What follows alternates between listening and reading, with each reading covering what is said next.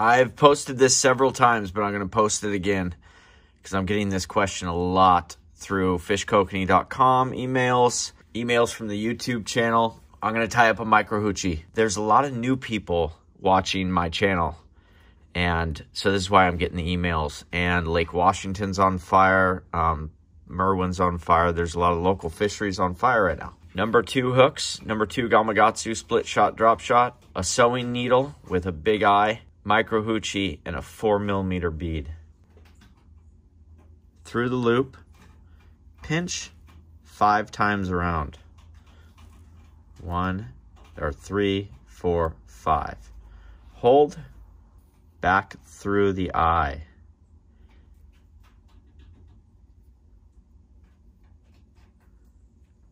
This goes like that. Pinch, and then you grab the other one. 1, 2, 3, 4, 5. Grab this.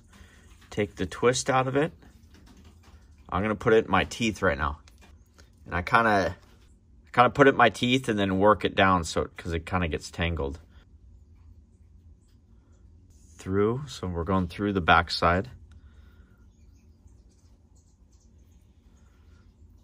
I like opposing, so, and I do right about there. That's about 1/4 inch. Okay, so pinch right here. Pinch 5 times away from you. 1, 2, 3, 4, 5. Pinch.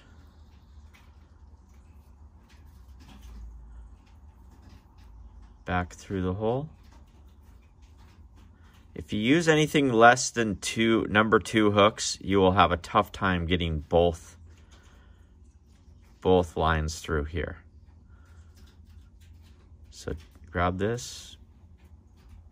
We're going to trade these. So pinch this one now and let this one go. 1, 2, 3, 4, 5.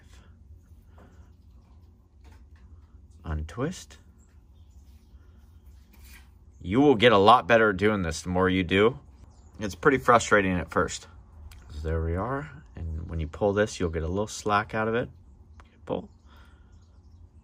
Okay, this line, what I started out with, is 15-pound Seagar. This should run you about $11 to $13. This is why I use this. 100 yards right there. And then I also use it because it's 0.330mm diameter. So it's a pretty thick diameter for 15-pound. So I like it. That's what translates this into the lure. That's why you use 15-pound. Because you want the lure to move, or you want the dodger to move the lure. 4mm bead. See how this hole is a bigger hole to accommodate the 15-pound. You don't need to tie it off. You don't need to do anything. Pinch it. See how I did that? Just pinch it. These are the ones I sell on fishkokanee.com. So I'm just going to try to pop that needle out the top.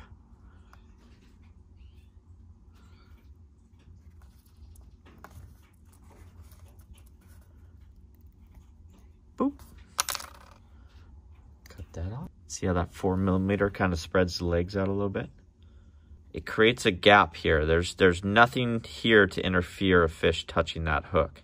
And I like when it's moving, this back hook kind of creates its own separate entity on here. I always measure from here, so from fingertip to fingertip. From the top of that lure, that's what I'm talking about when I'm 8 to 13 inches. This is new. I just started doing this. I just started tying loops.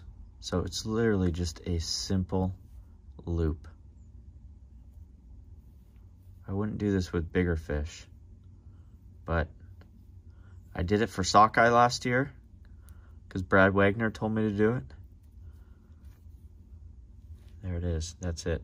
So this is one setup I'm always running. Always. It's go-to. Arrow Flash Dodger. This is the red tail wagger, I believe it's called. This is the other setup I'm always running. You can tell this Arrow Flash is old. is starting to chip with a vetter fly. My two setups, I'm always using these two setups. So go fish Lake Washington if you live here because it's on fire. Launch at Jean Coulon.